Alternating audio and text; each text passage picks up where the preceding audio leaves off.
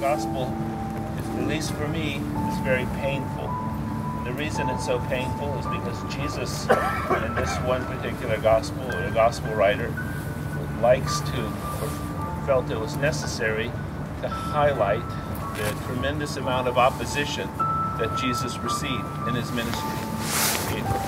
The minute he begins his ministry, he's wrestling with the devil. He has the religious establishment to wrestle with, ultimately the political establishment. His family opposes him, and probably most painful of all, his disciples, okay, are opposing him and in opposition. And Jesus has challenge after challenge and hurdle after hurdle. But probably his most serious moment, the moment where he is double-minded, or at least for a short time, or he looks like he's going to compromise, perhaps, is when he comes to the Garden of Gethsemane. Now, it is pretty curious that the Gospel gives us two details about where Jesus is praying. One, it's on the Mount of Olives, and two, it's in a place called Gethsemane. Usually the Gospel isn't directly so interested in geographical details, but in both cases, these are quite significant. The first is the location on the Mount of Olives. When Jesus comes to this place and he prays, he's tempted to run. He's tempted to quit. And what makes the temptation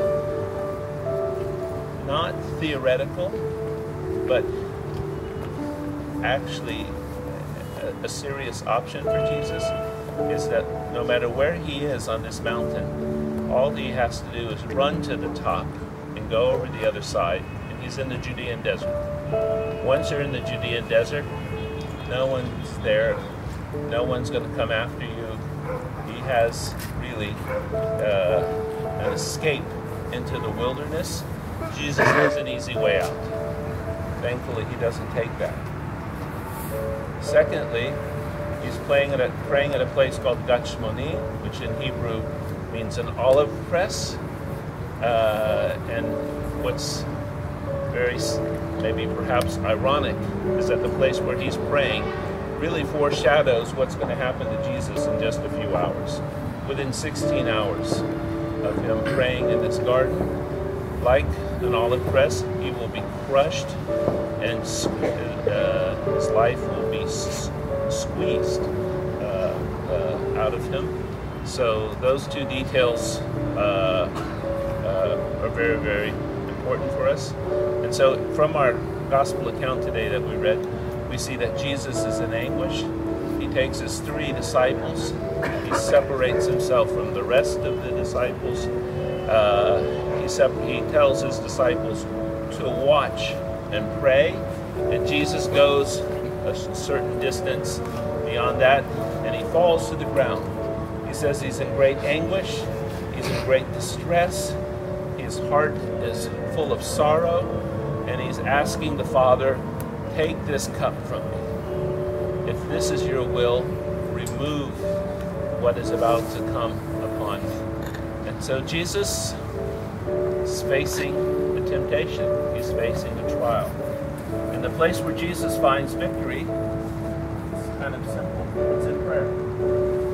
Jesus prays, becomes dependent upon the Father. After about an hour of prayer, he's able to say to the Father, not your will, but my will. Sorry, not my will, sorry, but your will, excuse me.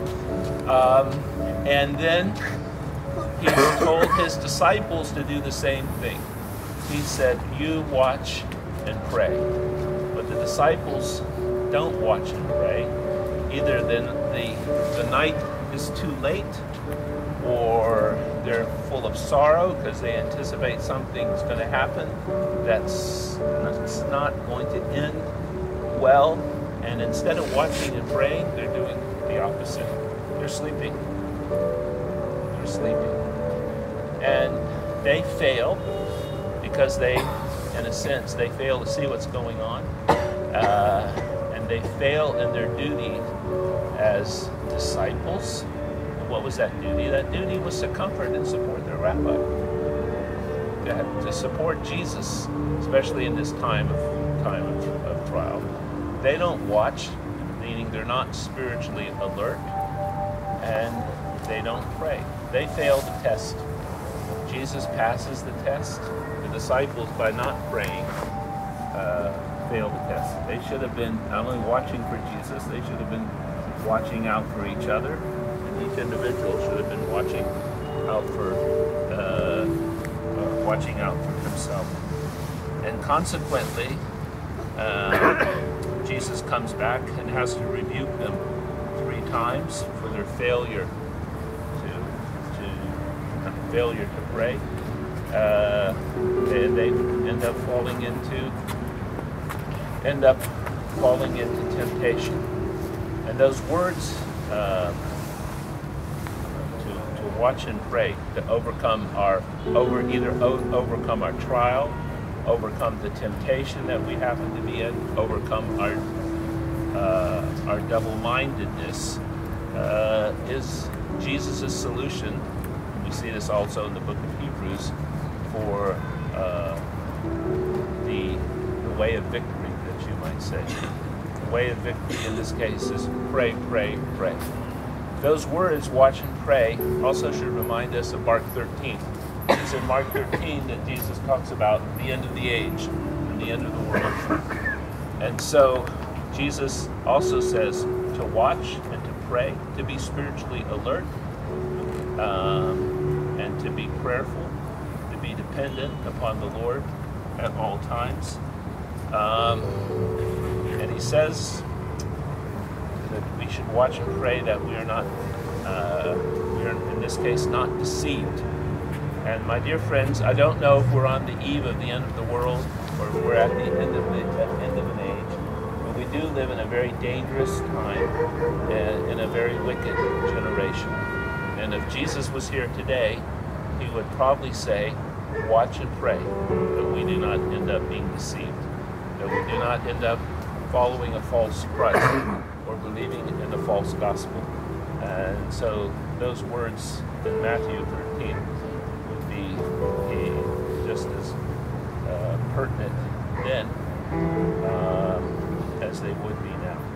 So whether it's we're living in a dangerous and wicked time, or whether we're just facing daily trials, daily temptations, an inability to become single-minded about anything, we should be reminded that the solution that Jesus offers us in Mark's Gospel is a life of prayer, an intimacy with God, and a dependency upon Him to help us through these things.